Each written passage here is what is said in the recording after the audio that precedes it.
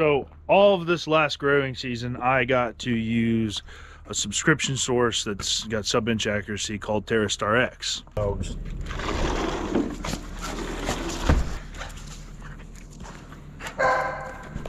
And I want to do a year's review of what I thought of the system and how I used it in our operation. Watch out, Lola.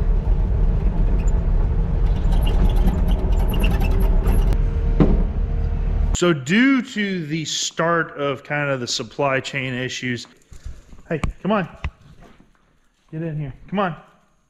I don't trust you. You, come here. Come here. Hey, Lola. I don't trust you around garage doors yet. Come here.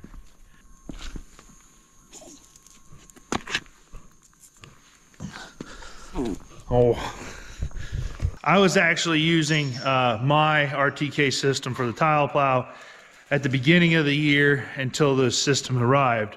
Pretty much, I don't think I used it at all to plant corn with, but I did get it put onto the soybean planter. What I would say about that is obviously, yes, the correction level is higher and better, but what I noticed when it came to using the RTK when planting season was here is usually when I'm using the base station, you have to move the base station to the field that you're at, have a base station's location set up, and that takes time plus more gear that you can move. And when I was using TerraStar X to plant, I had sub-inch accuracy wherever I went. It was quick to load up, fast, didn't have to move the base station around. It worked really, really well. So much so that I will actually be pretty much planting all of our crops next year using TerraStar X. I trust it that much to do it. The next thing I was really wanting to use it for, and if you guys didn't know, we actually purchased another Hagee, which was an STS-12 this year. I really kind of wanted to try and use it on that sprayer, but that sprayer actually uses geosteer, so it wasn't able to do that. I would think it would be really interesting to see if you could use TerraStar X to spray in your corn and see if it hold the rows in the corn. I don't see why the actual correction system would have an issue with that, but I don't know if you can steer it or not. I can't speak to running a sprayer with it because I wasn't able to actually do that. So the first review I got from in-season for you guys is actually harvesting soybeans. Okay, so TerraStar X on running soybean. It's not where I noticed it the most in terms of where the steering is assisted. That's in corn. But it does ease your mind significantly when you're harvesting soybeans, having this level of correction. No doubt in my mind about that. Here you go, we've been skip passing here. There's 6 inches on that side. There's 6 inches on that side. Oop, and that's a washout. There's actually inlet flags right here that we're gonna be building terraces on, or actually inlets that we're gonna build terraces on because there's water runs there. This is a 35-foot backed on head. I have the swath width at 34 foot, so it gives me a little bit of nudging room, or not nudging room. You don't not even need nudging room, I guess you could say. Leaning room for the soybeans. They'll lean their way down on each side. Where this could be really nice for guys is where if they were like 30-inch row soybeans and they wanted to go with the rows on these 15s, we cut on the angle. I feel like I could tighten up that gap a little bit if I want to. Where I could see the difference in between this and WAS, which is the free signal, is that even with WAS, I felt like I always had to watch those outside corners to make sure that it didn't swing or drift or not steer right.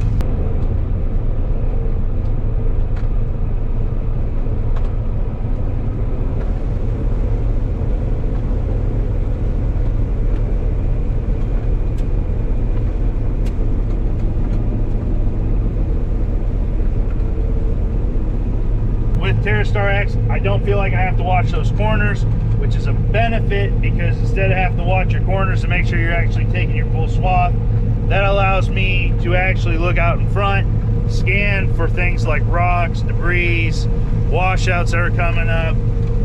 It frees up my eyes to be looking for obstacles instead of making sure the head's doing what it's supposed to be doing. That's a massive benefit for it. Massive benefit for running a combine, especially in soybeans. So my grade review for using TerraStar X on soybeans, A+. Running TerraStar X in soybeans, it helped, it worked. That was something that I expected. However, I was a little more curious about how I would actually use it to possibly harvest corn. Okay, so running TerraStar X in corn, it works. So with the caveat of you have to plant with a sub-inch accuracy correction, either RTK or TerraStar X, which a subscription for TerraStar X is a year long. So if you buy it in the spring, you should plant with it. You'd be able to harvest with it, essentially as long as the system's compatible, say using ag leader across the entire platform. It holds the rows really, really well. I could really see this being a benefit in like gooseneck corn. If the corn was lodged or laying down, there is lodging in this field, but where it would get really hard to follow the rows, I can see that being really beneficial. Obviously, you're not focused on steering again. Hold on, I gotta flip around.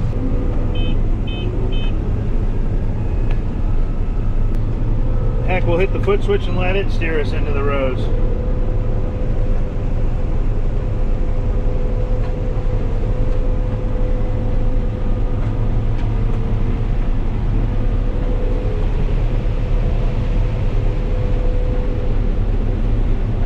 What I've come to use it and notice how to use it is I set my nudge up on the monitor at 1 inch and 3 inches for ag leaders. You can jump back and forth.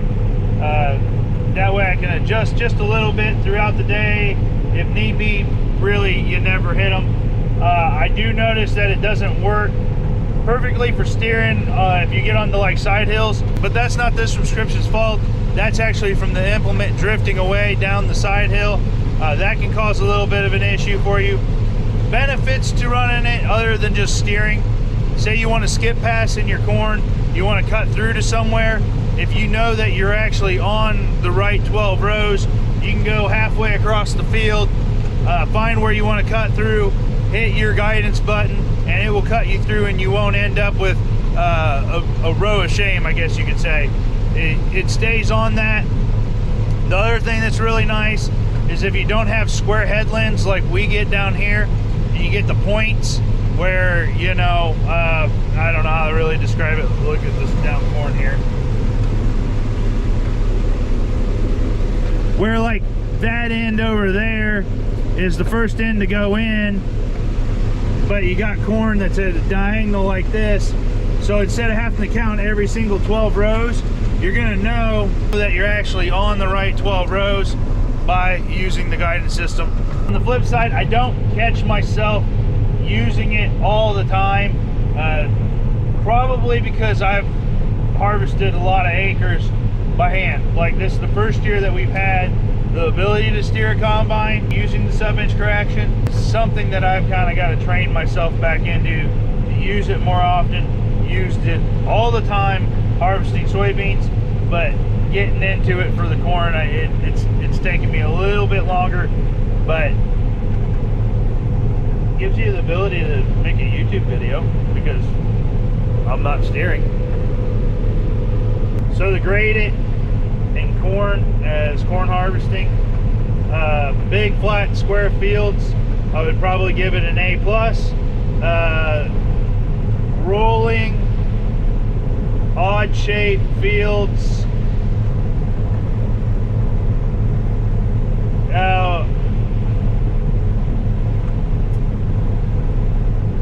C+, B-, I would give it that. And I think that's because of the implement that planted it, not necessarily the system steering right now.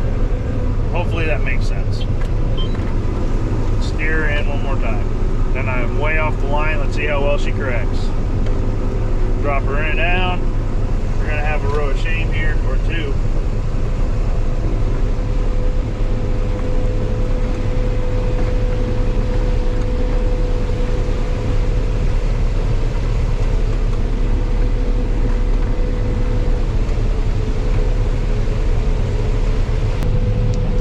But when it comes to technology, technology is not always necessarily the cheapest thing that you can implement into your operation. But if you know how to use the technology, it does pay dividends. When you're using a correction source like TerraStar X, if you can use it to its full potential, you're going to get payback with that. So one of the next things that I tried to do is actually use it to pull anhydrous ammonia, where I will be able to, which I'll talk about, I guess, in this next clip, recall my guidance lines and either nudge that guidance pattern line over just a little bit and plant my corn rows next to it, on top of it, 15 inches away. I could really do whatever I wanted. And that same principle would apply to, say, you wanted to side dress your corn and you wanted to be right on the side of it and you're pulling a coulter between your corn. If you planted with the TerraStar X, you would use that correction source and feel confident in it to be driving in between your corn rows. Let's pull some anhydrous. So we're pulling TerraStar X today, or we're pulling anhydrous with TerraStar X today. So we got 30-inch spacings right there on the anhydrous bar. This is a 19 knife, so it's not matched up with the planter at all. What we're going to be doing though next year is that I have the ability to recall my guidance line to plant right over top of this anhydrous. So using that level of correction, which we're hanging on to exactly, I mean perfect steering, it is in a roundabout way kind of strip tilling. A strip tillage bar is something that I'm interested in because you could maybe do dual placement, variable rate your fertilizer nicer. I think a TerraStar X correction source would work perfect for you. It's, again, still impressed with TerraStar X.